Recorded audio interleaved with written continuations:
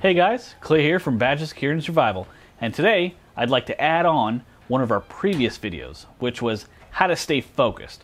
Now that was mostly focused on the first couple of weeks before and after an actual situation. Now I want to talk about beyond that, way beyond that, sustainability. So, let's do this.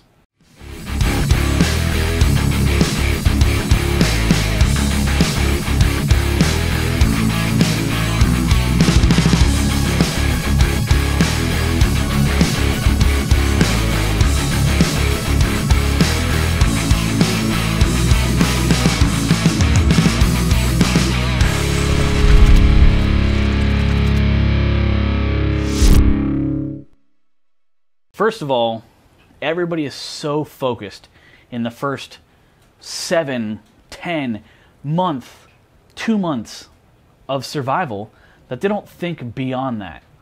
There is no bug out bag on the planet that is going to get you beyond that first 2 weeks.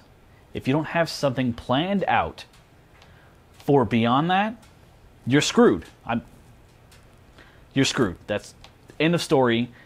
You don't have sustainability. You don't have a place to go. I'm going to go into the jungle and I'm going to hunt some animals. Do you know how to skin those animals? Do you know how to harvest those animals?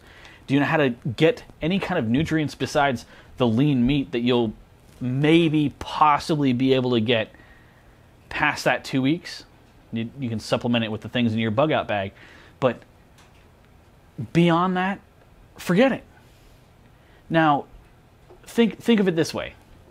If you can focus on just everything's planned out, you have a farm, you have animals, you have protein, you have all these other things in just sewn up tight. All of it sewn up tight.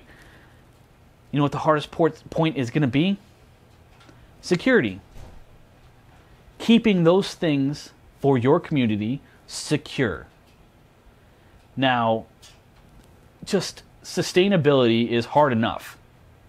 Sustaining security is one of the most difficult things your entire community will come across. You're going to have people that do 4-hour shifts. 4-hour, which is optimal shifts. 4 hours. You go out, you come back, at 4 hours later, you work here. Work is easy. Like, lift here, go there, do this, do that.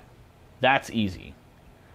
Maintaining eye contact with a field of fire for 4 hours where it is important, that is difficult. 4 hours.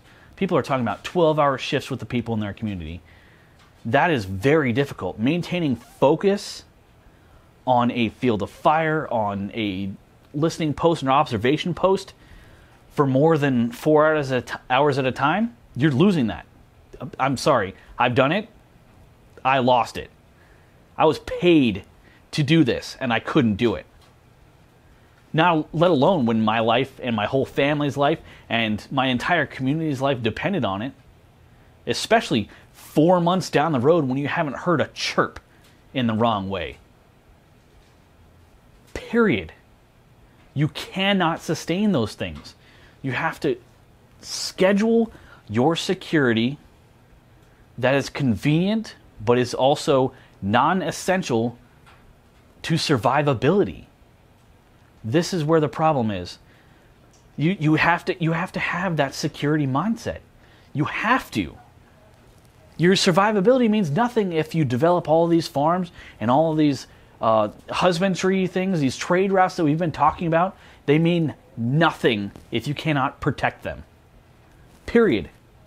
You cannot protect those things if you don't have the mindset that lets you accomplish them.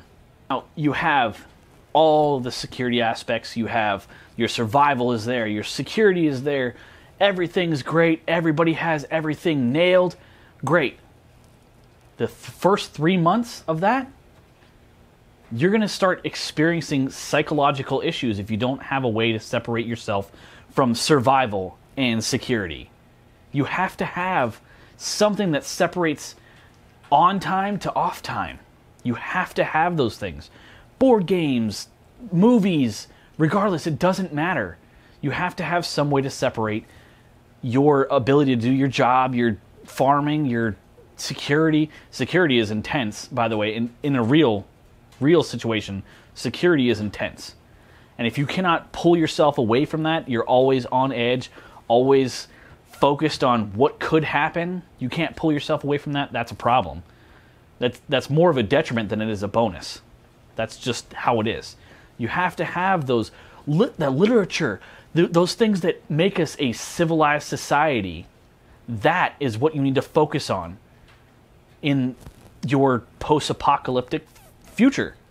You know, I mean, obviously, if you can't survive those first couple of weeks, none of those things matter. But after those first couple of weeks, if you are beyond your bug-out bag and you're beyond your community thriving with other people, you need to have that sophistication. You have to have that literature, the thing that makes society work and makes things function together. Those are the things you need to focus on, which is the whole point of this video. You have to have a focus, one way or the other, whether your focus is, I don't want to die, I need to have a community, I need to have, food, I need to have shelter. Regardless of what you move past, there always should be another focus. And at some point, educating the new people in your community, i.e. children, or intake, or doesn't matter. The people that don't have this kind of knowledge are the people that you should be educating and giving them the ability to look forward to the future beyond even your own death. Say you die of old age, you just nailed survival, end of the world, screw the end of the world, I just want it all. The people beyond you are the people you need to be worrying about. I know I got a little bit intense in there, but I'm very passionate about these types of things. And we are very passionate about these types of things. You cannot push past the first 2 weeks, like if you get past this, everything is going to be sunshine and rainbows. That's not how it works, okay? You have to focus on not only the immediate threat, but the long-term threat and survivability. You have to focus on those things. And if you don't, well, then you're going to be one of those people that last 2 weeks, and thanks for your gear. Now, if we missed something, and you think that your opinion will help us develop our community or your own community, and we can fire back and forth anytime. Facebook, our website, badgersns.com. We have 2 Facebook things going right now. Badger Security and Survival and Priority Survival. Priority Survival is actually a little bit more focused on the knowledge aspect of it, which there's always room for more knowledge. Okay? Check out our blogs, our podcasts, all of our new videos, and until next time, make yourself ready.